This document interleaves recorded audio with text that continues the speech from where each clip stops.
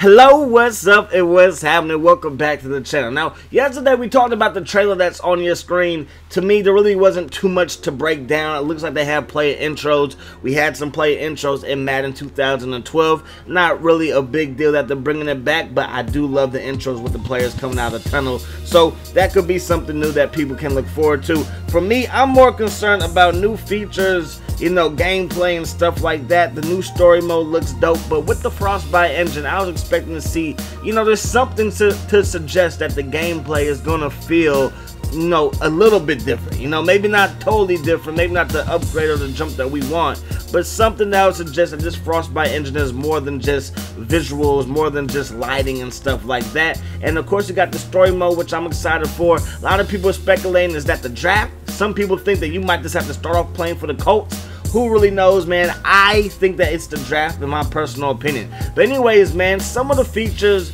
came out with what's new in Madden, and one thing that they talked about was coach adjustments.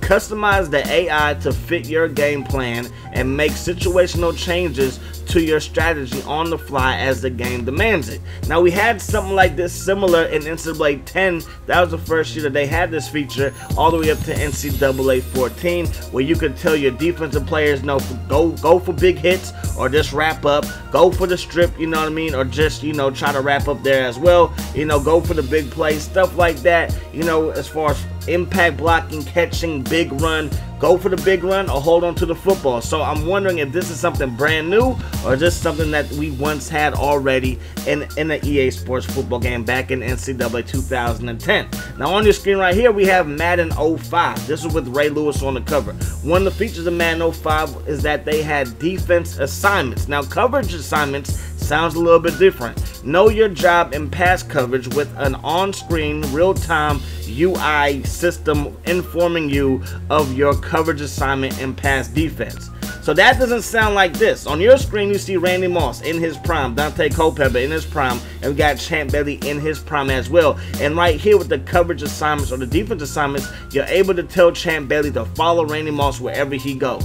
So the first two plays, Randy Moss is on the right side, Champ Bailey, he lines up on the right side as well. Right here, you see that now Randy Moss is in the slot, so now Champ Bailey, he goes in the slot as well. Now I know you're thinking, well, there's only two receivers on the field. Actually, as I zoom out, you're going to see there's one receiver to the left side, Randy Moss in the slot, and another receiver to the right side. So is this something that's going to, you know, help us on the defensive side of the ball, or is this something, maybe that's another gimmick to get us all hyped up, but it's really, you know, the same thing, much to do about nothing.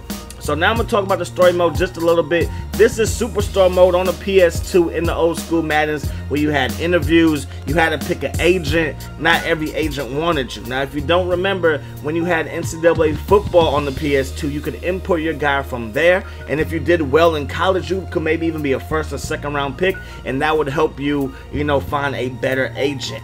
If you just imported your guy straight from Madden, you know, did a little mini camp, not mini camp, but did the little individual workouts and did the combine, most likely you're not going to have the best agent. So I'm wondering if that's going to be in the story mode, or is this just a preset story based on EA Sports track record with Fight Night Fight Night Champion, excuse me, and of course you had the FIFA 17 game mode as well, the journey. It seems like what Madden is going to have is something that's already preset. You're just going to play through it, kind of like a campaign in a first-person shooter. What you do really doesn't affect the story, which I think could be a downgrade, because right here I did okay, you know what I mean, didn't do the best, so I'm not a first-round pick.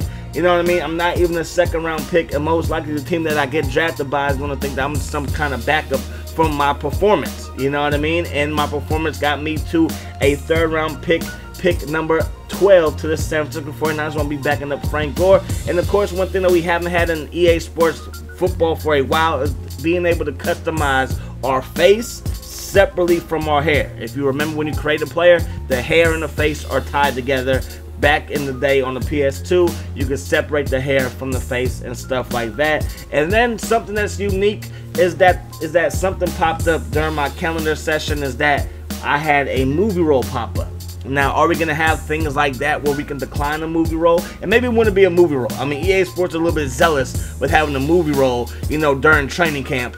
But maybe it'd be like an endorsement deal, you know what I mean? And maybe the the better we play, we get bigger endorsement deals. Let's say that, you know, because you're a local kid, you're from Texas or whatever, maybe some barbecue pit in Texas wants you to endorse their product. So you do that, right? And then as you get a little bit bigger, you might get, you know, Nike to jump on board, or maybe like a Subway, you know what I mean? You can go step by step by step. Of course, when we go to the city map, we can go to our agent's office. Do we have the ability to do that in story mode, or is it again just something that is just preset? And then of course, tattoos. Now I understand why EA Sports doesn't have tattoos for everybody, but these tattoos are generic, so I don't think you can get sued for having generic tattoos.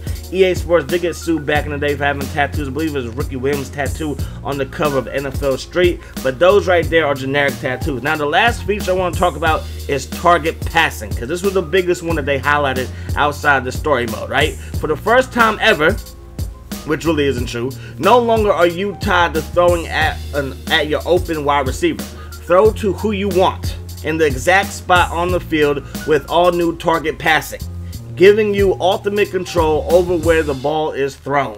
Right here, this of course is Madden 06 on the PS2, the vision code, precision passing. This gave you the ability to put the ball where you wanted, right, away from the DB, right to your receiver. Right here, it's showing you how to lead your receiver open. Right here, again, Reggie Wayne gets behind the coverage, gonna put it where only he can get it, and they're gonna show you right here, you push up on it.